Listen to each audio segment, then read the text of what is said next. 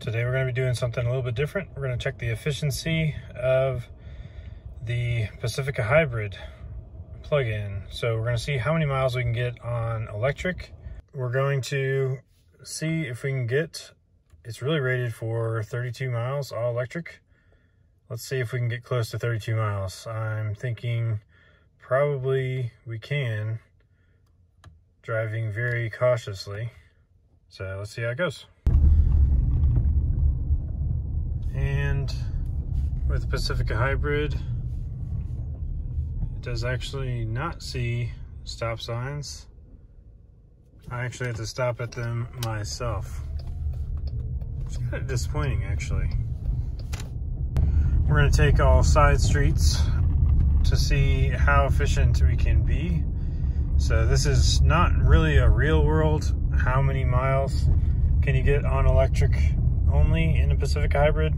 This is more like best case scenario. What can you get all electric in a Pacifica Hybrid? Right at 10 miles now. Car still says 23 miles remaining, although we are going quite slow, probably about 30 miles per hour ish, based on 22 minutes almost and only 10.2 miles. So definitely going on the slow side, but that was the plan. See if we could get over 32 miles all electric, and looks like we're pretty close to being able to do that if we continue at this pace. Still says 76% left, so in theory we should get over 40 miles, but I think that's definitely optimistic. All right, so I actually missed 50%. Got down to 49%. It's actually maybe hard to see that. 48% now at 18.9 miles. Still going really slow on average. But it looks like we're no longer on pace to get 40 miles out of this charge. Surprise, surprise. So we'll see how it goes. It still seems like we're gonna get over 30, no problem. But now the percentage is just going down, down, down. I think it's because we're going uphill. So we'll see if it gets better. As it turns out, getting close to the destination, so I'm not going to be able to test the full 30 miles, but we still do have 12% left, so probably about 10% at 28 miles, maybe 29 miles. So I definitely think we're going to be able to get over 30 miles. However, I am picking up something that's going to make it quite a disadvantage for the trip back. So not a very good test. Needless to say, I do think it is quite impossible to get 40 miles on a charge, but it is only rated for 32, so 32 would be what I would hope to get, and we'll see. Maybe still we'll get 32 miles after we get the payload for the trip home. All right, starting the trip off home. Still have 9%. 3 miles it says we'll get on that, and a little extra luggage to deal with.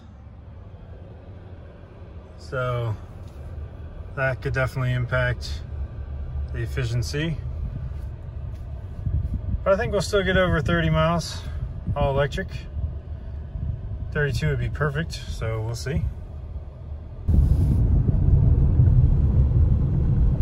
Alright, there we are, 30 miles. Definitely got the 30 miles. 5% left. I don't think we're going to get the 32 miles.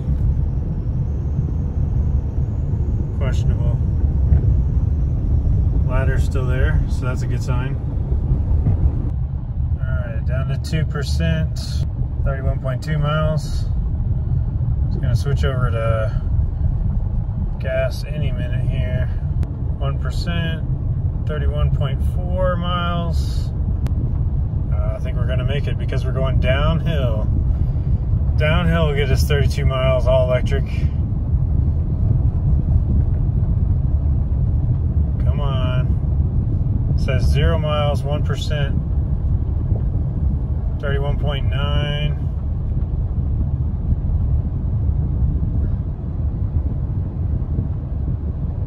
$32. All right, so we did it. 32 miles, all electric, in the Pacifica Hybrid. And overall, I would say it's achievable on the side streets if you're going slow and careful, and are not carrying anything like other people and 40-foot ladder. 33.6, and we got another stop sign, so it looks like we might get 34 miles. That's kind of crazy. I think it's gonna switch over here any second now. Come on, 34 miles, wow. Better than expected.